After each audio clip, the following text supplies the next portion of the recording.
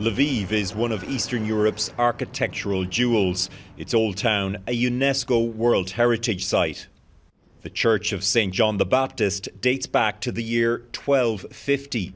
The city is close to the Polish border and has so far escaped the worst of Russia's invasion, despite ongoing airstrikes against infrastructure. But local architect Julian Czaplinski notes that one missile strike could change that.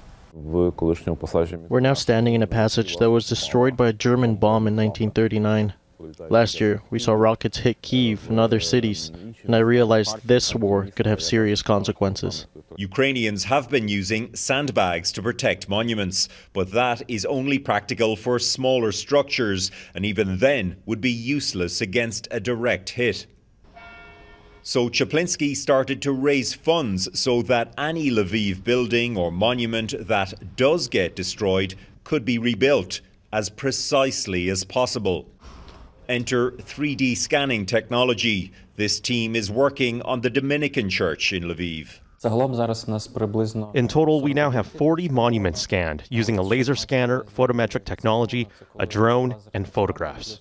The results of the Save Ukrainian Heritage project look like this: digital models covering every nook of history, inside and out.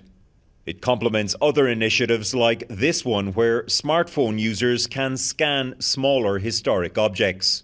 It is difficult for me to say what is most valuable. Everything is valuable in Lviv. It was not for nothing that Lviv was included in the UNESCO World Heritage List. The team wants to expand its work beyond Lviv, but ultimately it hopes none of these models will ever be needed. Redmond Shannon, Global News, London.